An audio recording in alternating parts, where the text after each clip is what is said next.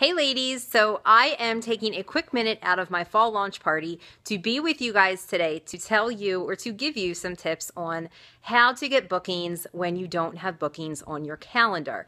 So of course we all know that booking at the party is the best, but what happens when you have no parties?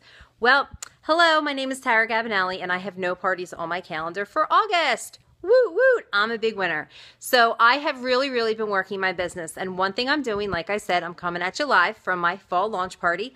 So here I have all my fall products set up and waiting for the masses to arrive. But host your own show. It really is the best of both worlds. You get commission and you get free product, but don't necessarily concentrate on selling so much. Concentrate more on booking parties. Offer an incentive out for anybody who books. I had some doubles of some products from last season. They're sitting in my dining room with tickets, and everybody who comes in is going to get a ticket and they can enter a chance to win whichever bag they choose. So just something to give them a little bit of oomph, and if they do book a party, they get 5 more tickets to include.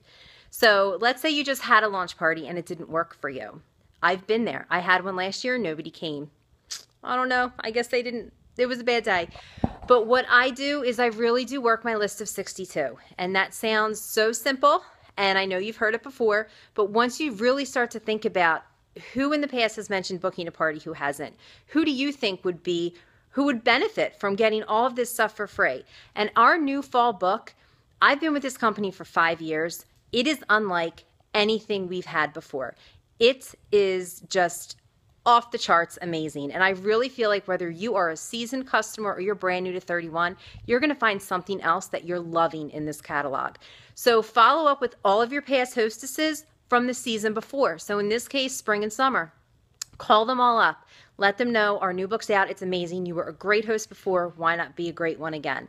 And call all your top customers. If they were spending a lot in spring, in my opinion, fall's even better. And it's Christmas. People want to shop for the holidays. So don't be afraid to pick up that phone. For every phone call you don't make that a potential host is out there and she could have booked with you, you lose $2,700, ladies.